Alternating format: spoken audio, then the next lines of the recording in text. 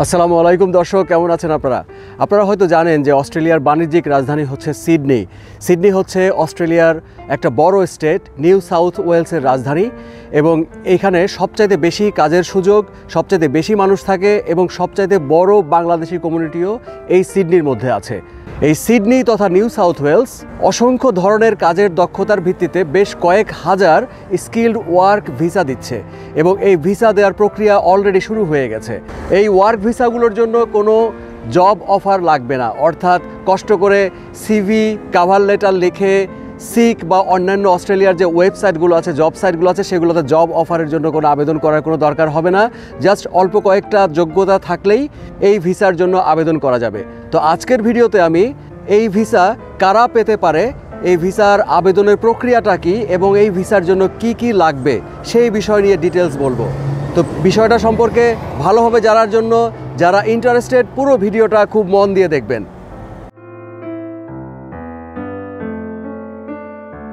দর্শক, new south Wales স্টেটের রাজ্য সরকারের যে ভিসাটা তারা দিচ্ছে, এটার নাম হচ্ছে 190 স্কিল্ড নমিনেশন ভিসা এবং এটা একটা পার্মানেন্ট ভিসা। অর্থাৎ এই ভিসাটা যারা পাবে তারা একেবারে প্রথম থেকেই স্থায়ীভাবে অস্ট্রেলিয়াতে থাকতে পারবে বা পার্মানেন্ট রেসিডেন্সি নিয়ে থাকতে পারবে এবং তারা তাদের ফ্যামিলি নিয়ে থাকতে পারবে। তারা অস্ট্রেলিয়ান সরকারের বেশ কিছু নাগরিক সুবিধাও তারা ভোগ করতে পারবে। এই ভিডিওতে আমি অস্ট্রেলিয়ান সরকারের একেবারে অথেন্টিক অফিসিয়াল সোর্সের লিঙ্ক সহ এবং তাদের পেজ সহ আমি আপনাদেরকে দেখাবো স্টেপ বাই স্টেপ। তো এই ভিসার বিস্তারিত যাওয়ার আগে একটা কথা একটু বলে রাখি, অনেকেই আমার ইউটিউব চ্যানেলের ভিডিওগুলো ব্যবহার করে তারা প্রতারণার চেষ্টা করছে। তারা ফেসবুকে পেজ খুলে, ইভেন হোয়াটসঅ্যাপে মেসেজের বিজ্ঞাপনের মাধ্যমে তারা আমার ভিডিও ব্যবহার করে অস্ট্রেলিয়ার ভিসার কথা বলে প্রতারণার চেষ্টা করছে। এরকম কোনো ফেসবুক পেজ যদি আপনাদের সামনে আসে তাহলে অবশ্যই সেই পেজটাকে আপনারা ফেসবুকের কাছে রিপোর্ট করে দিবেন। রিপোর্ট করাটা খুব সোজা। আপনি সেই ফেসবুক পেজের উপরে ডান দিকে দেখেন 3টা ডট আছে, এই 3টা ডটে আপনি ক্লিক করে দেখেন এখানে রিপোর্ট পেজ বলে একটা অপশন আসছে এবং সেখান থেকে আপনি ফ্রড অর স্ক্যাম হিসেবে আপনি এটা রিপোর্ট করে দিবেন। আপনি যদি এরকম করে রিপোর্ট করেন তাহলে ফেসবুক এই পেজগুলোর বিরুদ্ধে ব্যবস্থা নেবে বা বন্ধ করে দিবে এবং আপনার রিপোর্টের কারণে আরও অনেকে প্রতারণার হাত থেকে বেঁচে যাবে। তো এখন আসছি এই ভিসার বিস্তারিত তথ্য নিয়ে। এই ভিসার তথ্যের জন্য আপনাকে প্রথমে যেতে হবে অস্ট্রেলিয়ার নিউ সাউথ ওয়েলস রাজ্য সরকারের বা স্টেট গভর্নমেন্টের ওয়েবসাইটে। সেই ওয়েবসাইটটা হচ্ছে www.nsw.au/visas and migration। আমি এই পেজের লিঙ্কটা আমি আমার ভিডিও ডেসক্রিপশনে দিয়ে দিব, সেখান থেকেও আপনারা দেখে নিতে পারবেন। এটা হচ্ছে 190 স্কিল নমিনেশন ভিসা এবং এই ভিসার জন্য যে যোগ্যতাগুলো সেটার তথ্য আছে অস্ট্রেলিয়ান গভর্নমেন্টের ইমিগ্রেশন ডিপার্টমেন্টের ওয়েবসাইটে। তো যোগ্যতাগুলো কি সেগুলো আমি খুব শীঘ্রই আপনাদের সাথে ডিটেলস বলছি। এই ভিসার জন্য আবেদন করতে হলে সুনির্দিষ্ট কিছু দক্ষতার দরকার হবে এবং সেটাকে অস্ট্রেলিয়ান গভর্নমেন্ট তাদের ইমিগ্রেশন ডিপার্টমেন্টের ওয়েবসাইটে স্কিল্ড অকুপেশন লিস্ট নামে একটা লিস্টের মধ্যে দিয়ে দিয়েছে সবগুলো দক্ষতার নাম। তো এখানে আমি আপনাদেরকে সেই লিস্টটা দেখাচ্ছি। দেখুন এখানে স্কিল অকুপেশন লিস্টে প্রথমে আমি ভিসা সিলেক্ট করলাম সাবক্লাস 190। তারপর নিচে দেখুন এখানে স্কিলের নামটা লিখতে হবে। তো আমি প্রসঙ্গত আমি এখানে জাস্ট এক্সাম্পল হিসেবে কনস্ট্রাকশন লিখে সার্চ করছি, কারণ কনস্ট্রাকশন হচ্ছে একটা প্রায়োরিটি সেক্টর বা অগ্রাধিকার সেক্টর, যে সেক্টরের জন্য এই new south Wales state visa দিচ্ছে। তো এখানে দেখেন যে এই কনস্ট্রাকশনের আন্ডারে বেশ কয়েক ধরনের স্কিল দেখা যাচ্ছে যেগুলোতে আবেদন করা যাবে, অর্থাৎ যে দক্ষতাগুলো কারো যদি থাকে তাহলে সে আবেদন করতে পারবে। তো কনস্ট্রাকশন ছাড়াও আরও অনেক ধরনের এখানে স্কিল আছে। তো আপনারা আপনাদের স্কিল এখানে সার্চ করে নেবেন, আমি এটা জাস্ট এক্সাম্পল হিসেবে দেখাচ্ছি। এখানে নিউ সাউথ ওয়েলস গভর্নমেন্ট যেটা বলেছে যে তারা কয়েকটা প্রায়োরিটি সেক্টর আছে, যে সেক্টরের স্কিল যাদের আছে তারা অগ্রাধিকার পাবে ভিসা আবেদনের ক্ষেত্রে।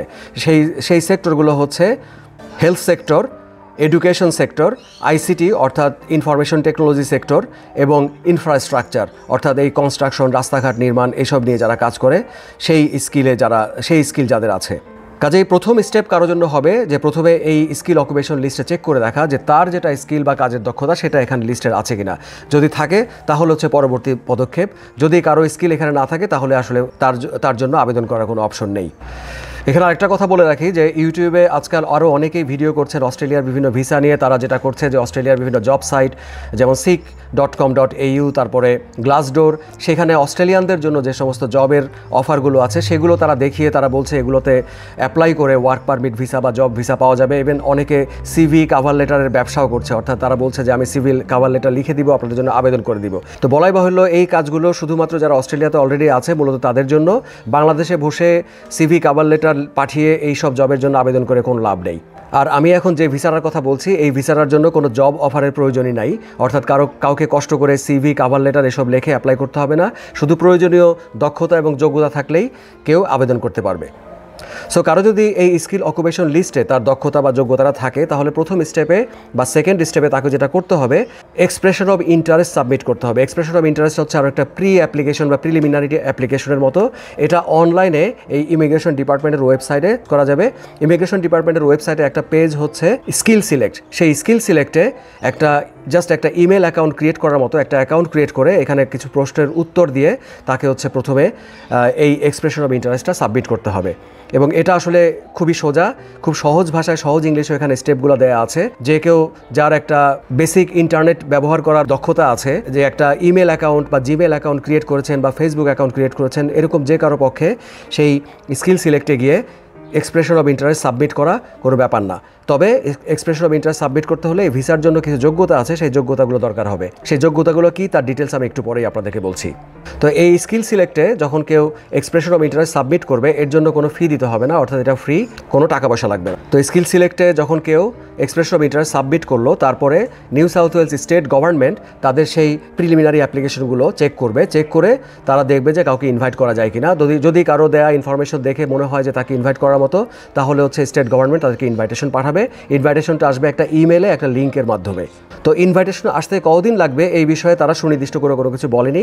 যে তারা যেটা বলছে যে তারা বছরের বিভিন্ন সময়ে এই এক্সপ্রেশন অফ ইন্টারেস্টগুলো চেক করে তারা বিভিন্ন সময়ে বিভিন্ন রাউন্ডে তারা এটার জন্য ইনভাইটেশন পাঠায়। কাজেই এক্সপ্রেশন অফ ইন্টারেস্ট সাবমিট করার পরে ঠিক কতদিন পরে ইনভাইটেশনটা আসবে সেটা নির্দিষ্ট করে বলা মুশকিল। তবে সেটা 1 বছরের কম সময়ের মধ্যেই হবে এটা আশা করা যায়। তো ইনভাইটেশনটা যখন কারোর কাছে আসবে তখন তাকে হচ্ছে নেক্সট স্টেপে নিউ সাউথ ওয়েলস স্টেট গভর্নমেন্টের নমিনেশন বা স্পন্সরশিপের জন্য আবেদন করতে হবে, এবং সেটাও সেই স্কিল সিলেক্টের মাধ্যমে আবেদন করতে হবে। সেটা লিঙ্কটা তারা সেই ইনভাইটেশনের ইমেলের মধ্যে দিয়ে দিবে। তো সেই লিঙ্কে গিয়ে তখন তাকে আরও কিছু অ্যাডিশনাল ইনফরমেশন, তার যোগ্যতার কিছু তথ্য দিয়ে তাকে হচ্ছে ইনভাইটেশনের জন্য অ্যাপ্লিকেশন করতে হবে। আর এই ইনভাইটেশন অ্যাপ্লিকেশনের জন্য একটা ফি আছে, সেটা হচ্ছে $300, যেটা বাংলাদেশি টাকায় প্রায় 21,000 বাংলাদেশি টাকা। এবং এই পেমেন্টটা করতে হবে অনলাইনে। সেই লিঙ্কেই পেমেন্টের ইনস্ট্রাকশন দেওয়া থাকবে, ক্রেডিট কার্ডের মাধ্যমে পেমেন্ট করতে হবে। এবং এই ফিটা শুধুমাত্র মূল আবেদনকারীকে, অর্থাৎ কেউ যদি ফ্যামিলি নিয়ে আসতে চায় তাহলে শুধু মূল আবেদনকারী যিনি তাকেই তার জন্য $300 পে করতে হবে, ফ্যামিলির বাকি মেম্বারদের জন্য কোনো পেমেন্ট করতে হবে না। ইনভাইটেশনের জন্য যখন কেউ এভাবে রেজিস্ট্রেশন করলো, রেজিস্ট্রেশন করার সাধারণত 6 সপ্তাহের মধ্যে new south Wales state government তাদের সেই অ্যাপ্লিকেশনটা দেখে তারপর নেক্সট স্টেপে তাকে এবার ভিসার জন্য আবেদন করার জন্য ইনভাইটেশন পাঠাবে। এবং এই ইনভাইটেশনটা পাওয়ার পরে সেই এক্সপ্রেশন অফ ইন্টারেস্ট যেখানে প্রথমে সাবমিট করেছিলেন সেই ইওআই সাবমিট করার যে সেই স্কিল সিলেক্টে তাকে সেই অ্যাকাউন্টে লগ ইন করে তারপর হচ্ছে ভিসার জন্য আবেদন করতে হবে। সো তো এখন আমি আপনাদেরকে বলবো এই ভিসার জন্য আবেদন করতে কি লাগবে, অর্থাৎ ফাইনাল স্টেপে ভিসার জন্য অ্যাপ্লিকেশন করতে আপনার কী কী জিনিস থাকতে হবে বা যোগ্যতাগুলো কী কী। তো আমি এর জন্য আপনাদেরকে দিয়ে যাচ্ছি ইমিগ্রেশন ডিপার্টমেন্টের ওয়েবসাইট, যেটা হচ্ছে www.imi.homeaffairs.gov.au। এটা হচ্ছে অস্ট্রেলিয়ান গভর্নমেন্টের অফিসিয়াল ওয়েবসাইট ইমিগ্রেশন ডিপার্টমেন্টের, যারা হচ্ছে অস্ট্রেলিয়ার ভিসাগুলো দিয়ে থাকে। তো এখানে দেখুন, আমি যদি সাবক্লাস ভিসা 190 পেজে যাই তাহলে এই ভিসার জন্য কি কি থাকতে হবে সেই রিকোয়ারমেন্টটা কিন্তু এখানে দেখাচ্ছে। এখানে খেয়াল করেন, আমি কিন্তু যে লিঙ্ক বা যে পেজগুলো দেখাচ্ছি সেগুলো হচ্ছে সব অস্ট্রেলিয়ান গভর্নমেন্টের, অর্থাৎ তাদের যে অথরিটির ওয়েবসাইট সেগুলো। আমি কিন্তু জাস্ট অস্ট্রেলিয়ার জব সাইট seek.com বা গ্লাসডোর এই ধরনের ওয়েবসাইটগুলো দেখিয়ে তাদের সেই জবগুলো দেখাচ্ছি না। আমি বলছি না যেগুলোতে অ্যাপ্লাই করে আপনি ওয়ার্ক পারমিট কারণ হচ্ছে ওইভাবে আসলে ওয়ার্ক পারমিট পাওয়া যায় না। ভিসার আবেদনের জন্য সুনির্দিষ্ট কিছু পদ্ধতি আছে, সেটা যে আমি দেখাচ্ছি আজকের ভিডিওতে। কাউকে ভিসা পেতে হলে অস্ট্রেলিয়ার এই পদ্ধতিতেই আবেদন করে আসতে হবে। তো এই 190 সাবক্লাস ভিসার জন্য দেখুন এখানে আবেদনকারীর বয়সের কথা বলছে যে ম্যাক্সিমাম বয়স হতে পারে 44 বছর, অর্থাৎ 44 বছরের ঊর্ধ্বে হলে কারোর জন্য আসলে এই ভিসার জন্য আবেদন করার যোগ্যতা থাকবে না। দেন সেকেন্ড কথা, আমি যেটা আগে একবার বলেছিলাম যে স্কিল অকুপেশন লিস্টে তার স্কিলটা থাকতে হবে এবং সেই স্কিলটা বা দক্ষতাটা অস্ট্রেলিয়ার কোনো স্কিল অ্যাসেসমেন্ট অথরিটির কাছ থেকে যাচাই করিয়ে আনতে হবে। তো অস্ট্রেলিয়াতে বিভিন্ন ধরনের স্কিলের জন্য অনেকগুলো যাচাইকারী প্রতিষ্ঠান বা অ্যাসেসমেন্ট অথরিটি আছে, তাদের কাছে সেই দক্ষতার প্রমাণ অর্থাৎ কোনো একটা স্কিলের সাথে রিলেটেড শিক্ষাগত যোগ্যতা, অভিজ্ঞতা, ইংরেজি দক্ষতা, বয়স, এই ধরনের আরও বেশ কিছু বিষয়ের প্রমাণ, সেটা হতে পারে তার বাংলাদেশে যে কাজ করছে সেই এক্সপিরিয়েন্সের লেটার, পে স্লিপ, ব্যাংক অ্যাকাউন্টের যে স্টেটমেন্ট, এই ধরনের বেশ কিছু কাগজপত্র তাদের কাছে পাঠিয়ে সেই দক্ষতাটা যাচাই করিয়ে আনতে হয়, যেটাকে বলা হয় হচ্ছে স্কিল অ্যাসেসমেন্ট। অর্থাৎ সেই স্কিল অ্যাসেসমেন্ট থাকতে হবে, এটাও হচ্ছে আরেকটা যোগ্যতা। তারপরে যেটা বলছে সেটা হচ্ছে ইংরেজি দক্ষতা।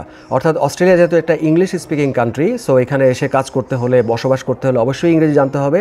সেই ইংরেজির স্কিলটা কোন লেভেলে থাকতে হবে সেটা তারা এখানে বলে দিচ্ছে, যে তারা যেটা বলছে যে কম্পিটেন্ট স্কিল, অর্থাৎ যেটা হচ্ছে মিনিমাম আইএলসে 6 লাগবে, সেটা হতে পারে একাডেমিক অথবা সেটা হতে পারে জিটিই। আইএলসের বিকল্প হিসেবে কারো যদি পিটি বা টোফেল বা এই ধরনের কোনো টেস্ট দেওয়া থাকে সেটাও অ্যাকসেপ্টেবল হতে পারে। তবে কিছু কিছু স্কিলের ক্ষেত্রে তারা শুধুমাত্র আইএলসটাই অ্যাকসেপ্ট করে, অন্য কোনো স্কোর অ্যাকসেপ্ট করে না। আর তেমনই কিছু কিছু স্কিল আছে যে স্কিলের ক্ষেত্রে আইএলসের রিকোয়ারমেন্টটা আরেকটু হাই লাগে, যেমন এডুকেশন, তারপরে হেলথ রিলেটেড কিছু অকুপেশন আছে যেগুলোর জন্য আইএলসের স্কোরটা আরেকটু বেশি দরকার হয়। তো এক্স্যাক্টলি কোন স্কিল অ্যাসেসমেন্ট অথরিটি কারা এবং সেই স্কিলের জন্য অর্থাৎ সেই দক্ষতা যে কারো আছে সেটা প্রমাণ করার জন্য তার কি কি ধরনের শিক্ষাগত যোগ্যতা বা অভিজ্ঞতা লাগবে সেটা জানতে হলে এখানে দেখেন যে স্কিলের পাশে ANZSCO বলে একটা কোড এবং সেই কোডের লিঙ্ক দেওয়া আছে। সেই লিঙ্কে যদি আপনি ক্লিক করেন তাহলে কিন্তু দেখতে পাবেন যে এই পার্টিকুলার স্কিলের জন্য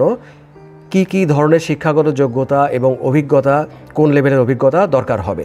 আর এখানে স্কিল অ্যাসেসমেন্ট অথরিটির ওয়েবসাইটে যে লিঙ্কটা দেওয়া আছে সেখানে ক্লিক করলে এই পার্টিকুলার স্কিলটার জন্য স্কিল অ্যাসেসমেন্ট অথরিটি কারা অস্ট্রেলিয়ায়, অর্থাৎ কাদের কাছে আপনার পেপারসগুলো পাঠিয়ে স্কিলটাকে যাচাই করিয়ে আনতে হবে, তাদের ওয়েবসাইট আপনি দেখতে পাবেন। এবং তাদের ওয়েবসাইটে গেলে স্কিল অ্যাসেসমেন্টের জন্য ডিটেলস কি কি লাগবে, কিভাবে করাতে হবে, কিভাবে সেটা অনলাইনে অ্যাপ্লাই করতে হবে, কত টাকা পেমেন্ট করতে হবে, ফি দিতে হবে, সব তথ্য আপনি এখানে পাবেন। এছাড়া স্কিল অ্যাসেসমেন্টের উপরেই আমার ইউটিউব চ্যানেলেই কিন্তু একটা সেপারেট ভিডিও আছে যেখানে আমি পুরো স্কিল অ্যাসেসমেন্টের বিষয়টা স্টেপ বাই স্টেপ ডিটেলস আমি আপনাদেরকে দেখিয়েছি। তো যারা সিরিয়াসলি ইন্টারেস্টেড, এই যে এখানে আমি সেই ভিডিওর লিঙ্কটা দেখালাম, এখানে গিয়ে এই ভিডিওটা কাইন্ডলি দেখে নেবেন। এরপর তারা যেটা বলছে যে মিনিমাম 65 পয়েন্ট লাগবে। তো এই 65 পয়েন্টের ব্যাপারটা হচ্ছে যে আবেদনকারীর বয়স, শিক্ষাগত যোগ্যতা, অভিজ্ঞতা, ইংরেজি দক্ষতা বা আইএলস স্কোর, এই ধরনের আরও বেশ কিছু ফ্যাক্টর আছে যে প্রত্যেকটা ফ্যাক্টরের উপরে কিছু কিছু করে পয়েন্ট অ্যালোকেট করে তারা, এবং কার কতখানি দক্ষতা, কতখানি অভিজ্ঞতা, কতখানি শিক্ষাগত যোগ্যতা, কতখানি ইংরেজি বা আইএলসের স্কোর আছে, এই প্রত্যেকটা বিষয়ের উপরে আলাদা আলাদাভাবে পয়েন্ট ক্যালকুলেট করে টোটাল একটা পয়েন্ট ক্যালকুলেট করে আনতে হয় এবং সেভাবে করে মিনিমাম 65 পয়েন্ট কাউকে তুলতে হবে এই ভিসার জন্য আবেদন করতে হলে। তবে এই যে 65 পয়েন্ট বলছি, কারো যদি এমন হয় যে তার বিভিন্ন ফ্যাক্টরের উপর ক্যালকুলেট করে 65 পয়েন্ট বা তার বেশি উঠলো কিন্তু কয়েকটা এসেনশিয়াল বা মাস্ট রিকোয়ারমেন্ট তার নাই, যেমন বয়স 44 বছরের বেশি হয়ে গেছে বা আইএলস নাই, সেক্ষেত্রে কিন্তু হবে না। যদি তার 65 পয়েন্ট উঠে সেক্ষেত্রেও কিন্তু হবে না, তার 65 পয়েন্টও লাগবে, প্লাস এই যে এসেনশিয়াল রিকোয়ারমেন্ট, এই প্রত্যেকটা রিকোয়ারমেন্টটাও মিনিমাম তাকে মিট করতে হবে। আর এই যে পয়েন্ট ক্যালকুলেশন যেটা বললাম, এই পয়েন্ট ক্যালকুলেশনের উপরে বিস্তারিত, মানে টোটালি কোন ফ্যাক্টরে কত পয়েন্ট এবং কিভাবে সেটা ক্যালকুলেট করতে পারবেন কেউ, সেটার উপরেও কিন্তু আমার একটা সেপারেট ভিডিও আছে। তো আপনারা সিরিয়াস যারা, তারা ওই ভিডিওটা দেখে নেবেন। এই যে হচ্ছে আমার ইউটিউব চ্যানেলে সেই ভিডিওটা, এই ভিডিওটা দেখুন, তাহলে আপনি নিজেই আপনার পয়েন্ট ক্যালকুলেট করতে পারবেন। তো এই কয়টা বিষয়ের বাইরেও আরও কয়েকটা খুচরা জিনিস লাগবে, যেমন পুলিশ চেক করাতে হবে, তারপর হচ্ছে মেডিকেল টেস্ট করাতে হবে। তো সেগুলোর জন্য কিভাবে কি করতে হবে, যখন কেউ ভিসার জন্য আবেদন করবে সেই আবেদনের রেসপন্সে ইমিগ্রেশন ডিপার্টমেন্ট তাকে বলে দিবে কোথায় গিয়ে কবের মধ্যে এই টেস্টটা করাতে হবে। তো এখন আসি হচ্ছে ভিসার খরচের কথায়। তো এই ভিসার জন্য যে অ্যাপ্লিকেশন ফি, সেটা হচ্ছে প্রতি আবেদনকারীর জন্য 4640 অস্ট্রেলিয়ান ডলার, যেটা হচ্ছে বাংলাদেশি টাকায় প্রায় 3,25,000 টাকার মতো হয়। সো দেখতেই পাচ্ছেন, কোনো একজন সিঙ্গেল অ্যাপ্লিকেন্টের জন্য এই ভিসার আবেদন করতে তার স্টেট নমিনেশনের জন্য রেজিস্ট্রেশনের খরচ সহ মোট আসছে বাংলাদেশি টাকায় প্রায় 3.5 লাখ টাকা। আর যদি কেউ ফ্যামিলি নিয়ে আসতে চান তাহলে প্রত্যেকটা ফ্যামিলি মেম্বারের জন্য ভিসা আবেদন ফিটা তাকে অ্যাড করে সেভাবে করে ক্যালকুলেট করে নিতে হবে। আর এই ভিসার জন্য কোনো ফান্ড রিকোয়ারমেন্ট নাই, অর্থাৎ কোনো ব্যাংক স্টেটমেন্ট বা ফান্ড কাউকে দেখাতে হবে না, সেটা ছাড়াই কেউ আবেদন করতে পারবে। আর আবেদন কিভাবে করতে হয়, অর্থাৎ কিভাবে এই যে স্কিল সিলেক্টে গিয়ে অ্যাকাউন্ট ক্রিয়েট করতে হয়, কিভাবে স্টেপ বাই স্টেপ ডকুমেন্টগুলো আপলোড করে ভিসার জন্য অ্যাপ্লাই করতে হয়, এই পুরো স্টেপটা আমি খুব ডিটেলস কিন্তু আমার আরেকটা ভিডিওতে দেখিয়েছি। এখানে আমার চ্যানেলে হচ্ছে সেই ভিডিওটা, এই ভিডিওটা দেখে নেবেন, তাহলে একদম পুরো আবেদনের প্রক্রিয়াটা স্টেপ বাই স্টেপ আপনারা জানতে পারবেন। তো দর্শক, সব শুনে আপনাদের কারো হয়তো মনে হতে পারে যে বেশ দক্ষ, এইটা করো ওইটা করো, এই পেজে যাও সেই পেজে যাও। আসলে কিন্তু ব্যাপারটা অত কমপ্লেক্স কিছু না। আমি আপনাদেরকে যে ভিডিও ডেসক্রিপশনে পেজগুলোর লিঙ্ক দিলাম, সেই লিঙ্কগুলোতে আপনারা সেই পেজগুলো একটু স্টাডি করেন। আমি যে ভিডিওটা যে কথাগুলো বললাম সেগুলো একটু খেয়াল করে শুনেন। যখন আপনি অ্যাপ্লাই করতে যাবেন দেখবেন যে ব্যাপারটা কিন্তু আসলে অত কঠিন না, এবং এটার জন্য সবচেয়ে ইন্টারেস্টিং হচ্ছে আপনি বাসায় বসেই কিন্তু পুরো আবেদন প্রক্রিয়াটা কমপ্লিট করতে পারবেন। এর জন্য কোনো অফিসে যেতে হবে না, কাউকে ঘুষ দিতে হবে না, ইভেন অ্যাম্বাসিতেও যেতে হবে না, পুরোটাই হচ্ছে অনলাইনে।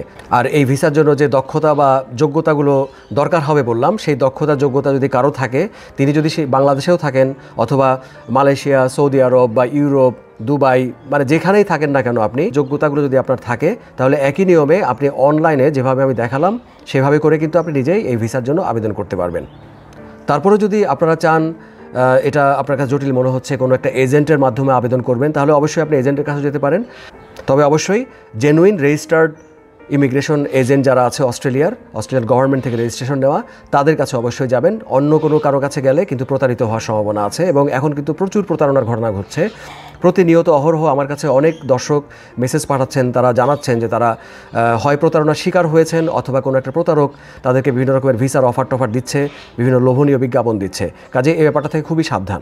আর যদি কারো এজেন্ট পেতে সমস্যা হয় তাহলে আমাকেও জানাতে পারেন। অস্ট্রেলিয়ার বেশ কিছু ইমিগ্রেশন লয়ার এবং এজেন্ট আমার পরিচিত আছে, আমি তাদের সাথে আপনাদের যোগাযোগ করিয়ে দিতে পারবো। তবে অবশ্যই যেটা বললাম যে ভিসার জন্য যে যোগ্যতাগুলো লাগবে, অবশ্যই সেই যোগ্যতাগুলো আপনার থাকতে হবে। যোগ্যতাগুলো না থাকলে কিন্তু অস্ট্রেলিয়ার সবচেয়ে বড় এজেন্টও কাউকে এই ভিসা এনে দিতে পারবে না। তো প্রথমে আপনারা নিজের আগে চেক করে দেখেন যে ভিসার জন্য যে যোগ্যতাগুলো দরকার, প্রত্যেকটা যোগ্যতা আপনার আছে কিনা। যদি যোগ্যতাগুলো থাকে তাহলেই আপনি কোনো এজেন্টের কাছে যাবেন, বা আপনি আমার সাথেও যোগাযোগ করতে পারেন। সো দর্শক, আমি গত ভিডিওতে অস্ট্রেলিয়ার কুইন্সল্যান্ড স্টেট নমিনেশনের মাধ্যমে ভিসার আবেদনের কথা বলেছিলাম। আর এই ভিডিওতে আমি আপনাদেরকে আরেকটা সুখবর দিলাম, সেটা হচ্ছে নিউ সাউথ ওয়েলস স্টেট বা সিডনি, যেখানে অনেকেই যেতে চায়, সেখানে কিভাবে আপনি একেবারে পার্মানেন্ট রেসিডেন্সি সহ স্থায়ীভাবে এসে বসবাস করার জন্য ওয়ার্ক ভিসার জন্য আবেদন করতে পারবেন। তো আপনাদেরকে বেশ বড় একটা খবর দিলাম। তো এর বিনিময়ে আপনারা আমাকে কী দিবেন? আপনারা আমার এই ভিডিওটাতে কষ্ট করে একটু লাইক দেন আর ভিডিওটা শেয়ার করেন। আপনারা এই শেয়ারের মাধ্যমে আরও অনেকেই হয়তো উপকৃত হবে। তো দর্শক, আপনারা সবাই ভালো থাকবেন। নেক্সট ভিডিওতে আবার দেখা হবে আপনাদের সাথে। খোদা হাফেজ, আসসালামু আলাইকুম।